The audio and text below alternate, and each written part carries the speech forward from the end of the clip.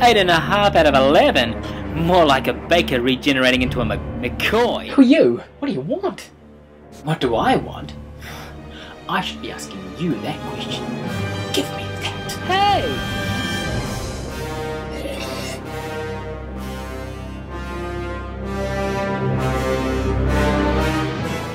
I am the real Gleno.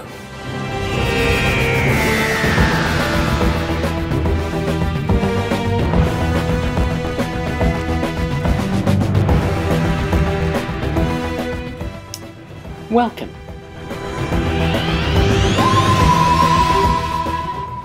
Sit back, relax, and I hope you enjoy the next 5 minutes. You're the real Gleno? And how do the folk out there know that I'm not the real Gleno? Ah! I don't know. Perhaps it's that demonic-like creepy voice that's coming out of your mouth. Not a good enough reason. Okay? What? You didn't know which episode you were going to talk more about pacing it. I know for a fact that it is going to be episode 7. And 2, you're wearing a sweater. And I know why you're wearing a sweater. It's because you're not from around here. You're feeling the cold. You're not used to the Christchurch weather. Stop it! Alright, you have me. So what are you going to do about it? Kill me?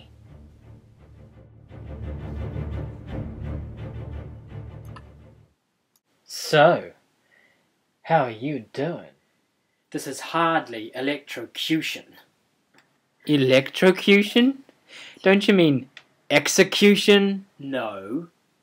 You've tied me up in an unplugged power cable.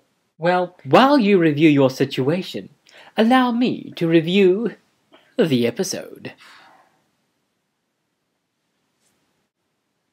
Let's begin. I delighted in the homage to Pertwee's Doctor, reverse the polarity of the neutron flow. And I remember saying, oh, please, please give us a 4th Doctor. And Matt Smith comes out with, would you like a jelly, baby? I like it when things like this pop up in New Who, because it tells me, reminds me, that Classic Who and New Who, although they are very different, are still part of the same universe, that they are linked.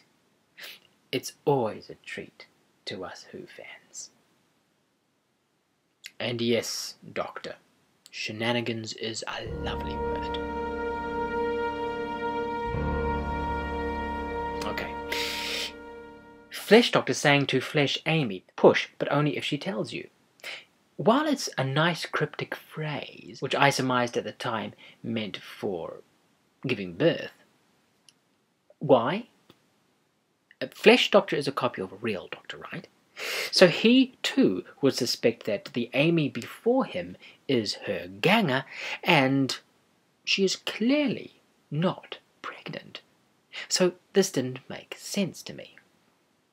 So the only thing that would qualify this pointless comment would be that there is a psychic link between Flesh Amy and Real Amy, and that perhaps Flesh Doctor was trying to get a message to Real Amy through Flesh Amy.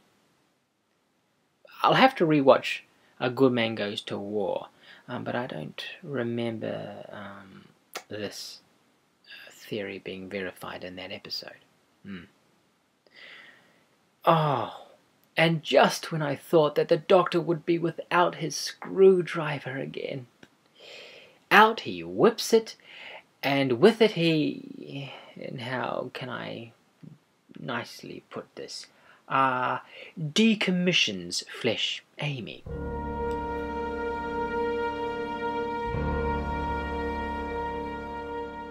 Which highlights a problem for me. How come are there 2 sonic screwdrivers? Real Doctor gave his sonic screwdriver to his Flesh Doctor, did he not? Or was that sonic a Flesh sonic screwdriver? Can the Flesh synthesized technologies as well? Unless there was a production crew mistake, Flesh can also recreate fabric, because if you remember, when Jenny's ganger comes up out of the goo, she's wearing clothes.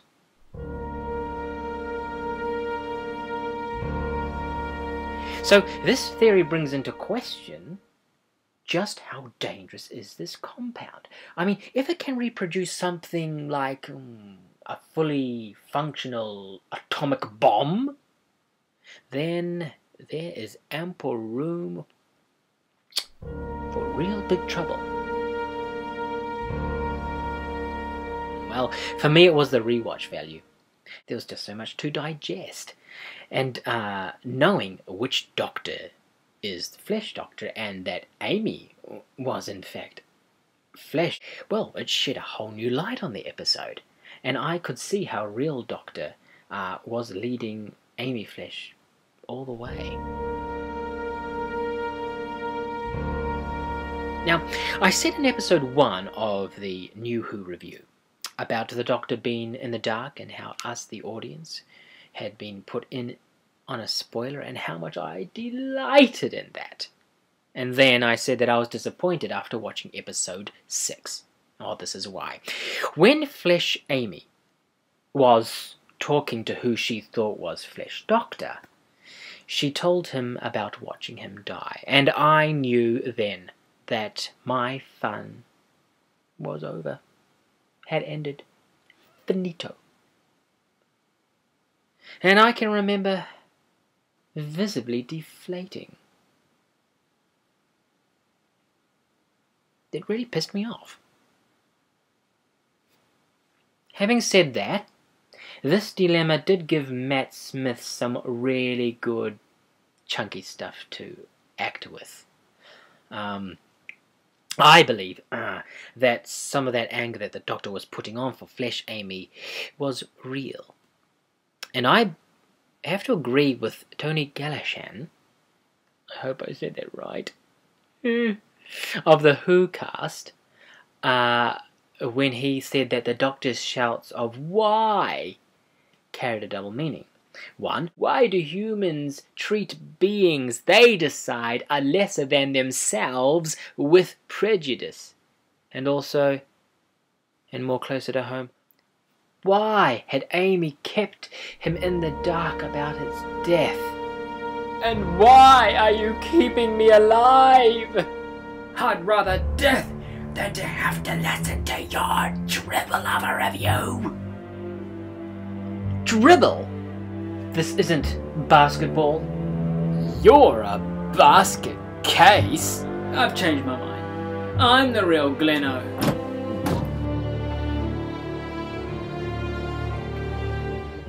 Neither of you are.